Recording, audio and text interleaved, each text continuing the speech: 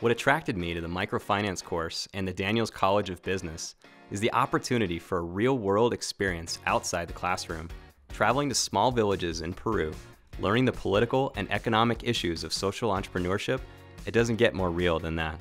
Featured in Forbes magazine as one of the nation's 10 most innovative business courses, the experience combines innovation, creativity, and social purpose. The Daniels partnership with Deutsche Bank offers an experience like none other. The idea that you can do good and do well is highly recognizable in Peru. We worked alongside micro-lending institutions, reviewing loan applications and making recommendations to Deutsche Bank's investment committee. Students get the idea that they can either get into business to make a profit, or they have to go to a nonprofit organization or something to make a difference in the world. But the microfinance area is designed to combine those two.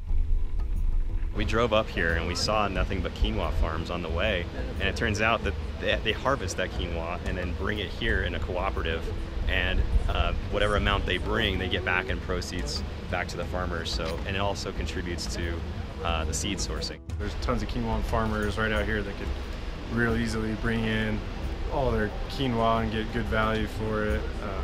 And it gives them, since this processing plant has room to grow, it gives the farmers room to grow as well. We visit the microfinance institutions or the cooperatives, and we talk to those people in the business of the business, so that we understand what they need to go through in order to be profitable or to make a difference. Then we go out into the field and visit the people that they're affecting with their loans or their leases.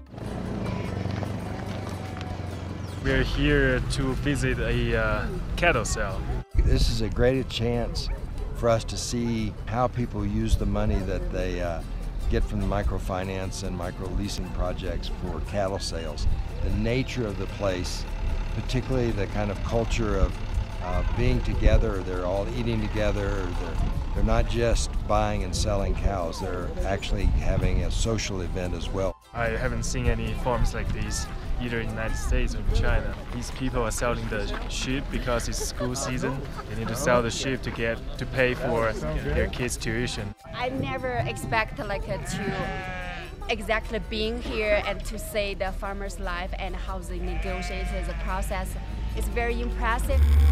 The most interesting thing that we did here was actually the site visits of Los Andes Bank clients.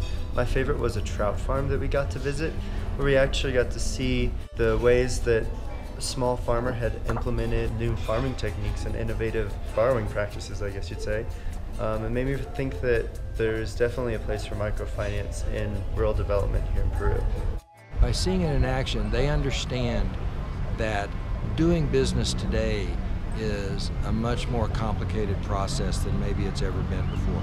There's an investment in the earth, in the environment, that's made in the same way that you invest money to earn a return on it, you invest in the earth to earn a return on it.